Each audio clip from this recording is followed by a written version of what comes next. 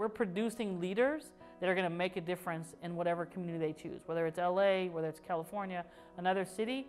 But what connects us is this notion of that we are all connected with the lens that we're here to serve communities, and we're here to make a difference, whether small or large, whether I'm an elementary school principal or I'm a chief academic officer or I'm a superintendent. I still have that same lens that we are going to serve the people who have been underserved.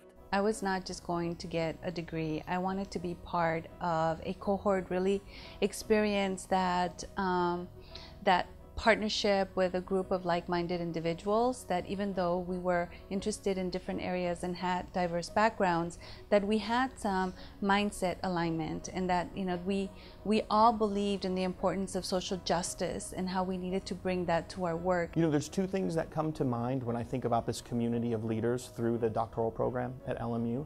The first one is, from the onset of being in the program, it always struck me, and I remember sharing this with most of my professors. It was the first time in my educational life where I learned as much, or perhaps even more, from my colleagues and my fellow cohort as I did from the professor themselves. And so that was very powerful for me, that I was leaving class and reflecting on and being inspired by something that my classmates said in addition to what my professor said. So to me, that was very significant and very meaningful, and that was very consistent throughout my time in the doctoral program. And the other thing that strikes me about being a member of this group of leaders, there's this really nice sense of accountability where we're all bringing something to the table and we're answering to each other.